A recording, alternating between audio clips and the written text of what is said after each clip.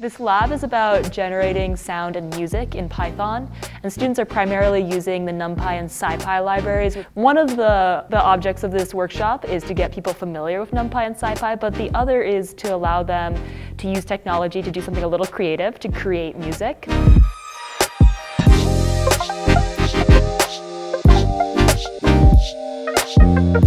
And then they're creating a Python program that takes that MIDI pitch notation and turns it into actual sound. And so the data that you can manipulate with NumPy is really applicable for a whole bunch of different fields. And understanding A, how NumPy works, and B, how to deal with matrices in the abstract are really important skills for a lot of data processing fields.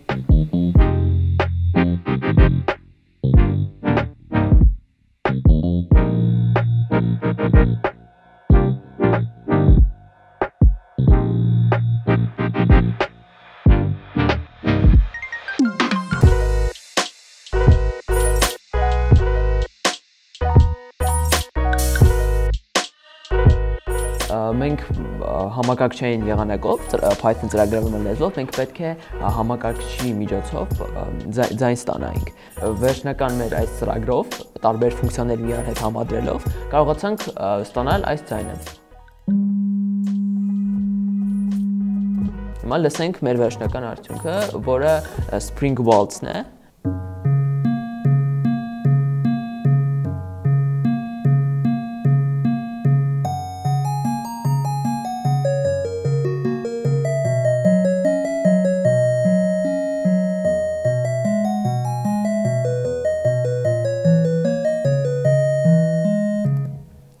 Ահա եւ վերջնական արդյունքը, որին եւ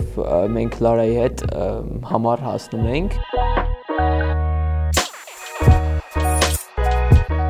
Another thing that I hope they get out of it is that music processing isn't talked about much in school often, and there's a lot of really interesting math and science that goes into it. And so I know for me at least that realizing that it was a field that I could go into and understanding some of the technical specifications behind it was really exciting.